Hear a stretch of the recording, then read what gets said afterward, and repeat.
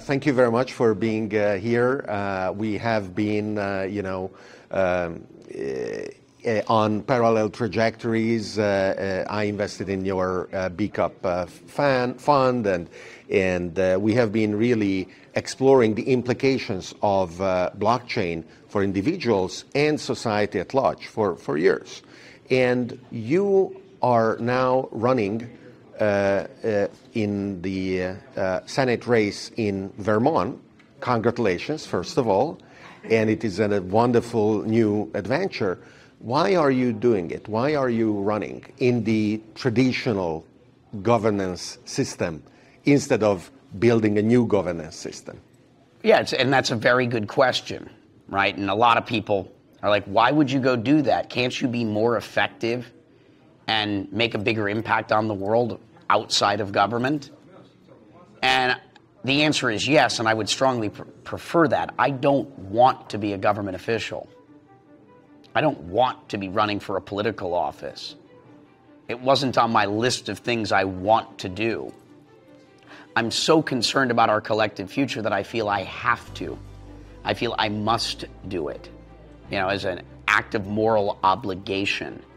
And that stems from my view of, call it the existing system and whatever future systems may look at. Like, I go through the process of, here's what the future, we're looking for, and here's the the current present reality we're in, and how do we get from point A to point B, or from A to Z?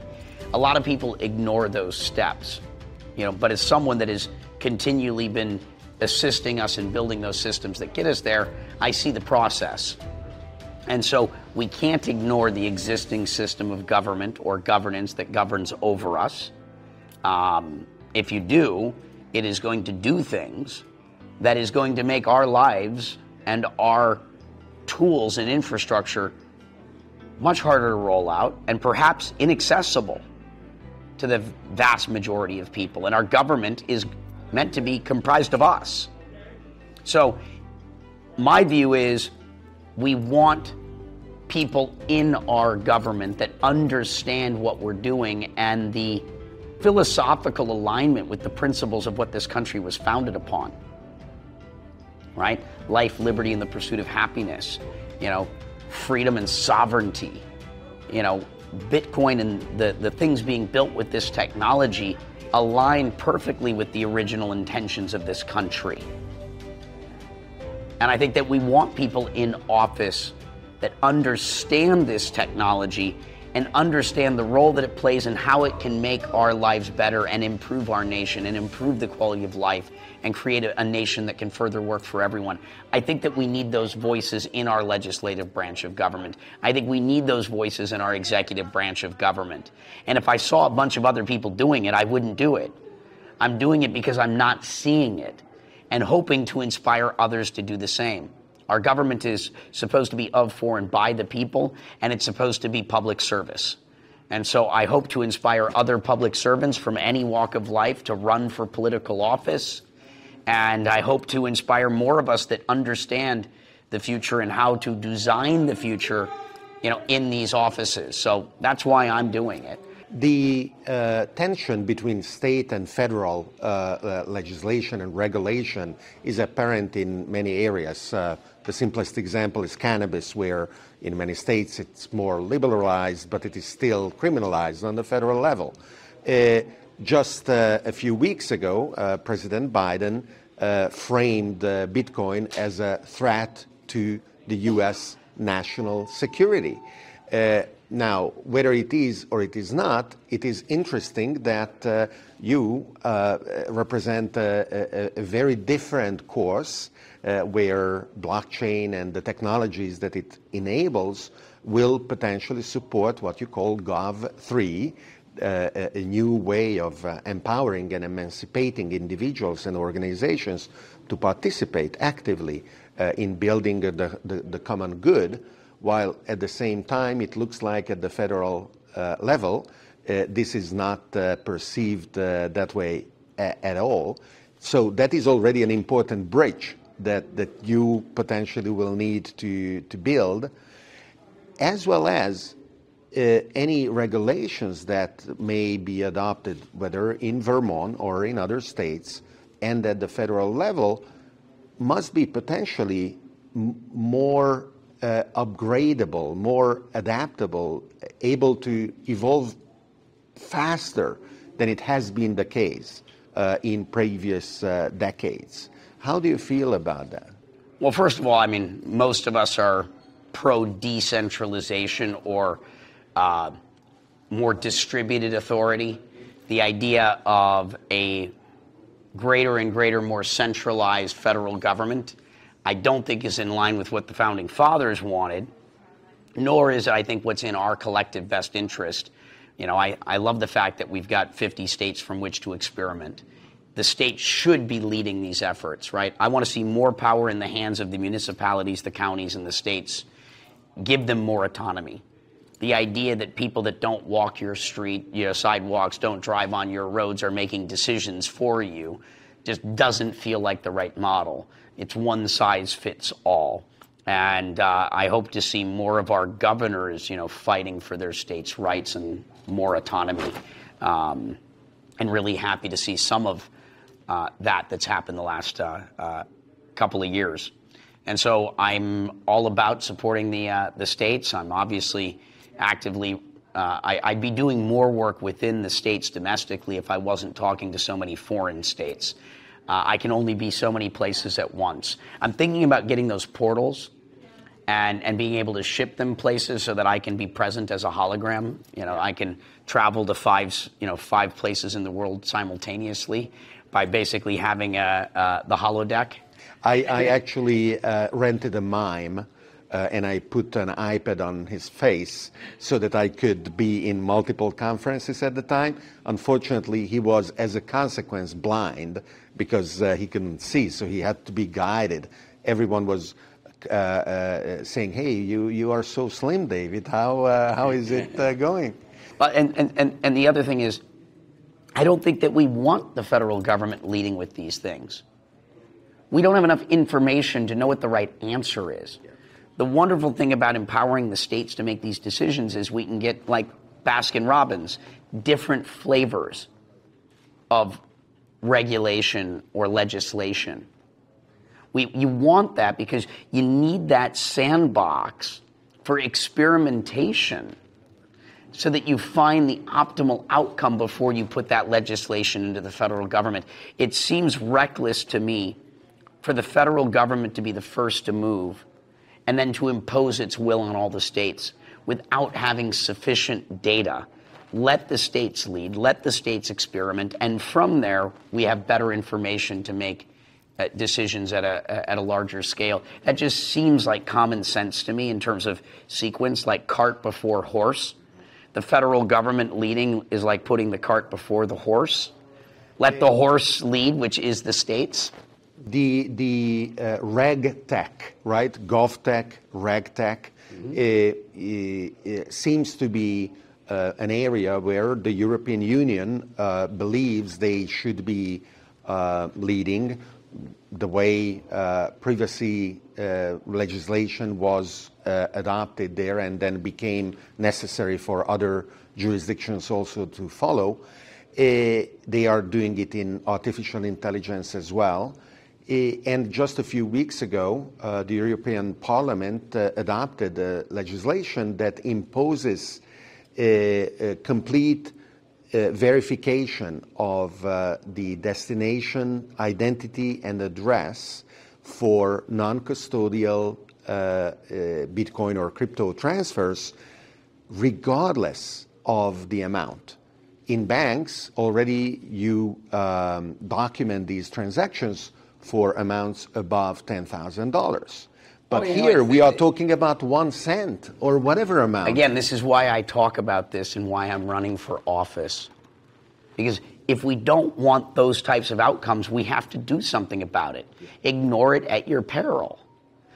It's my belief that if we ignore the government and we do not engage with the government, they may make decisions being misinformed or uninformed, right? It's important that we're engaging because it's human nature to fear that which you don't understand.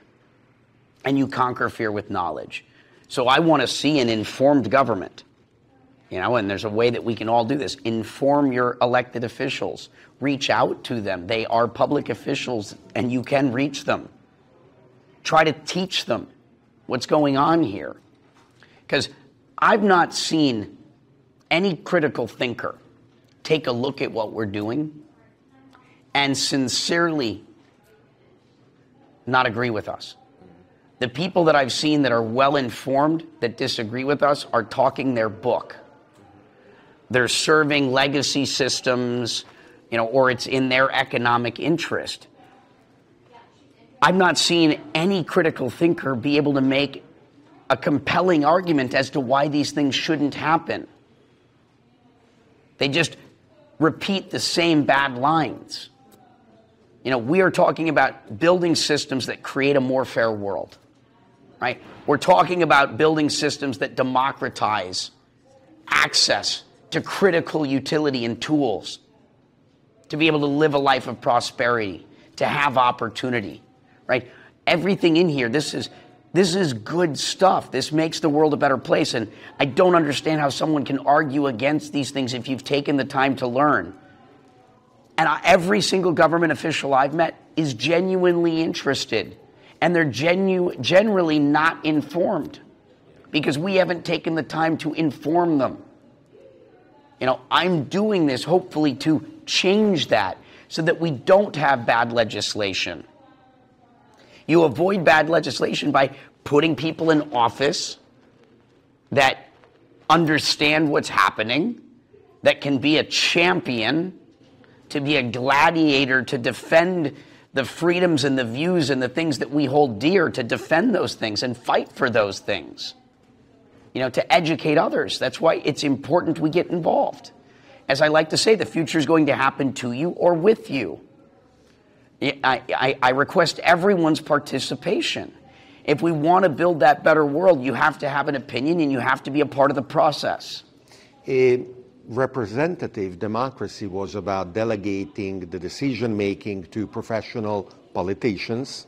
Is Gov3 going to require and hopefully achieve a more universal engagement? And how will people who have other things to do too maintain the level of participation that we haven't really seen in the DAO experiments that we ran in the past few years? Yeah, so I think what we've learned, looking at the information that we've seen, is that liquid democracy is probably not going to work.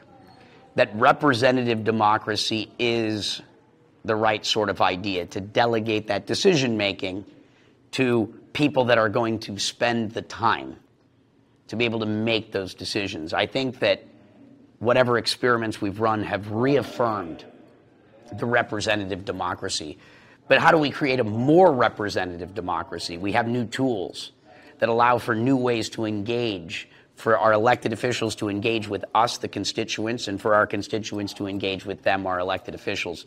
There are new tools that I think can improve on that process in many ways, but I think that the delegation, right, is still likely the right answer, because most people are not going to drop everything they're doing in life and make it their focus to be informed enough to make those decisions. And so we still need to delegate that responsibility, but we need to choose wisely who we give that power to, right? We need to make sure that we're giving that power to people that are truly using it in service, not to themselves, but everyone else that they've sworn to represent. And this is where I have concerns about career politicians. There are benefits of being your career. You understand how the system works. You understand how to get things done. But unfortunately, there are too many vulnerabilities on that path that makes it easier to influence those people and control those people, which I think we've seen in terms of the influence of special interests. Because the unfortunate reality is, and don't hate the player, hate the game, right? I've not met people when I talk to government officials that where I walk away thinking that they've got bad intentions. That has not been my experience. There's a system design problem. These elected officials that if they want to be elected have to go get money. And they can only get a little bit of money from the people because there's a bunch of limits in place that make it so they can't get much money from the people. And so then they rely on their political party that can take as much money as they want without any disclosures, as well as on things like super PACs that can also take in very large amounts of money. And then those organizations effectively control those politicians because those politicians are beholden to those organizations because they need them to be able to get into office and they need them to be able to stay in office. And so this is a problem we have to fix, right? And there's a lot of ways that we can do that. The most important thing is by being an informed voter. Like, don't allow advertisements. Yeah. To shape your decision. To shape your decision. Like, literally ignore the political ads. The political ads are ways for money to be used as a tool to get control over your elected officials. And if you allow those advertisements to influence your decisions, you are perpetuating that problem. It's not that much work to take a look at who's on the ballot. What's the platform? And take a look at that platform and to determine, and forget the political party they represent. Look at the person and understand, is this a person that I think is going to represent, me well? Is this the type of person that I want representing me at a local level, at a state level, at a federal level, right? And it's not that much work. It's very lazy just to say, I'm going to vote for the blue team or the red team. A lot of the problems we have also come from that. It's like if you've ever hired a law firm. Just because there's a beautiful brand on the firm doesn't mean all those lawyers are the same. They're individuals. And it's also just like a sports team. It doesn't mean they're all stars, right? If you can pick a government from, everywhere, why wouldn't you pick the best players from all the teams? Why would you say I'm only selecting the Lakers? When you can build an all-star team. And you need to think about this more like it's fantasy football. And when you start to think about it from that perspective, the political powers start to lose their power as well.